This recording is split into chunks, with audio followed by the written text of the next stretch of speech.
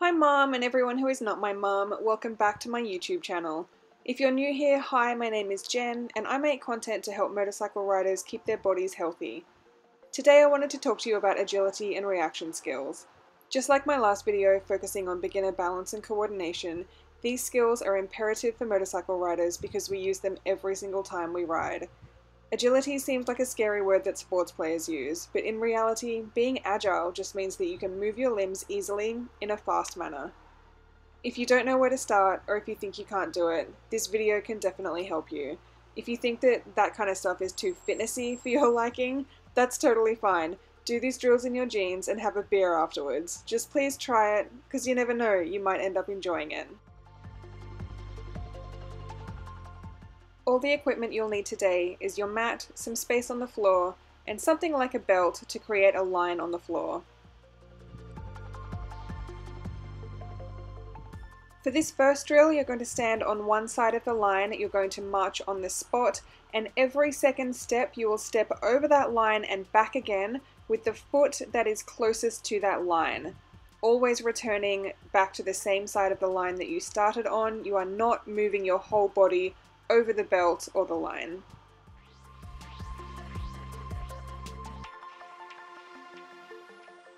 I'd like you to step over the line 10 times with your left foot before having a quick break and then switching sides and then stepping over the line with your right foot.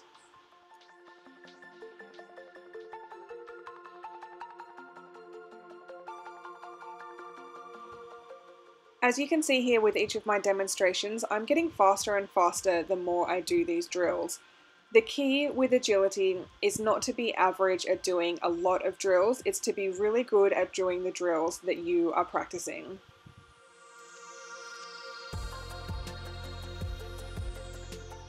So this is my fastest demonstration. You can see that I have bent my knees a little bit and I'm really shuffling those feet as fast as I can.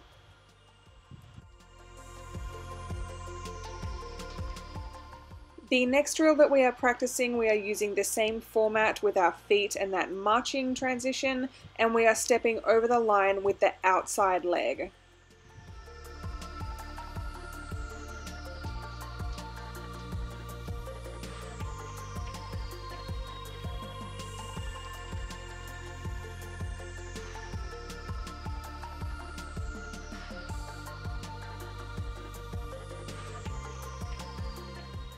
As you get faster at these drills, you'll notice that your arms want to start swinging a certain type of way.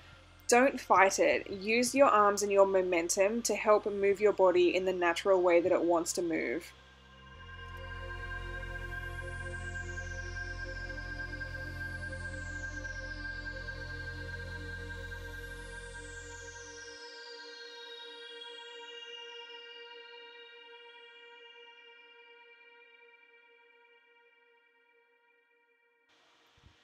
For this exercise, you'll be facing the belt, one foot over the belt and the other foot behind. We are just going to complete some scissor jumps, so try and move up and down the belt as I am demonstrating here.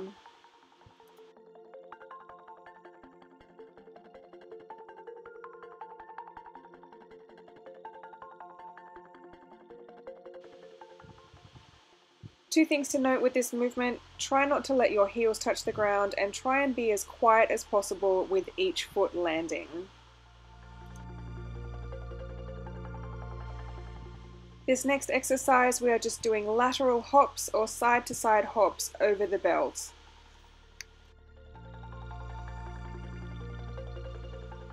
Again, just remember, with each set or with each practice that you do, try and move a little bit faster every single time.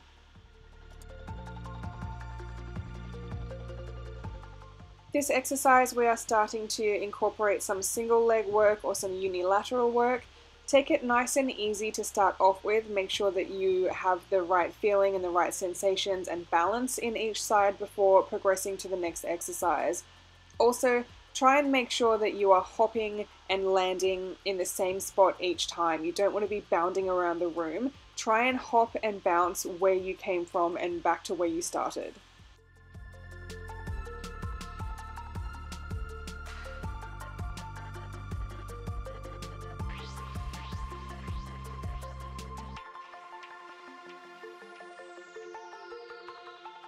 So this is me concentrating super hard because I am bouncing and hopping to the side with my left leg. This is the side that I have nerve damage on from my disc herniation.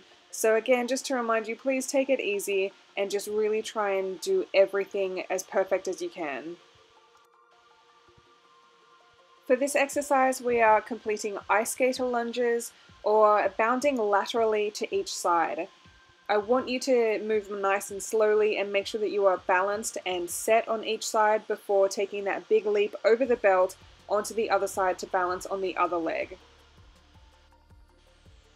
This is what it looks like when you totally miss the point of the exercise.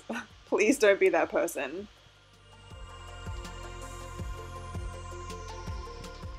The last exercise that we have today is a single leg broad jump. This means that you will be taking off using one leg and landing gently, as softly and as quietly as possible with both feet, shuffling back to the starting point and switching legs.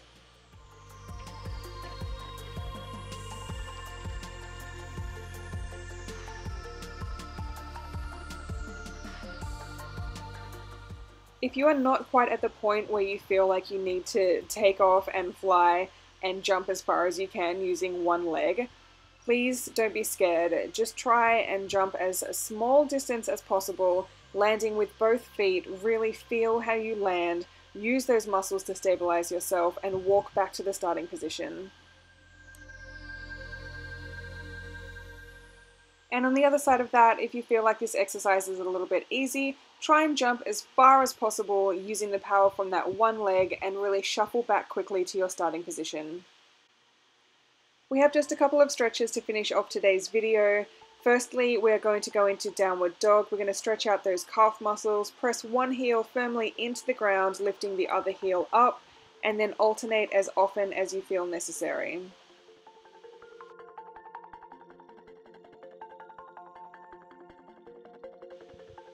From downward dog, we're going to transition into pigeon stretch.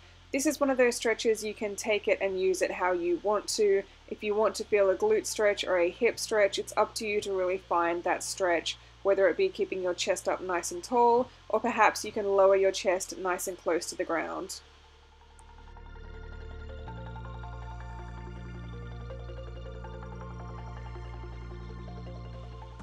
After about 60 seconds, we're going to switch sides and fall into pigeon on the other leg.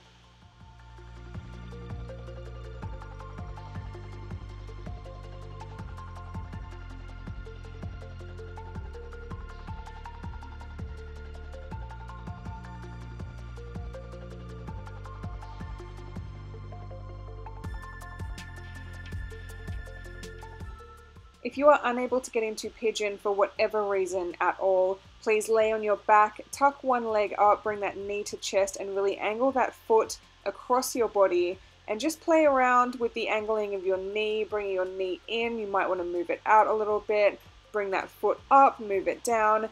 Play around with this stretch on your back and just see how it feels. When you find a good position, just hang out there for about a minute.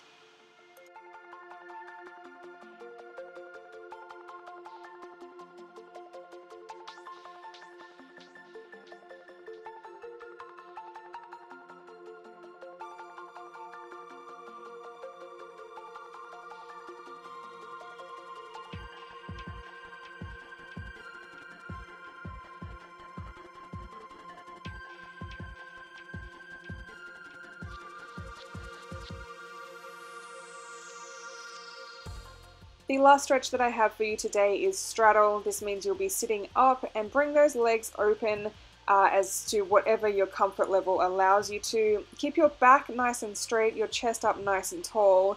That's how you want to be feeling that stretch. You should feel it in your hips, in your groin, down your hamstrings, just wherever your body is pretty tight.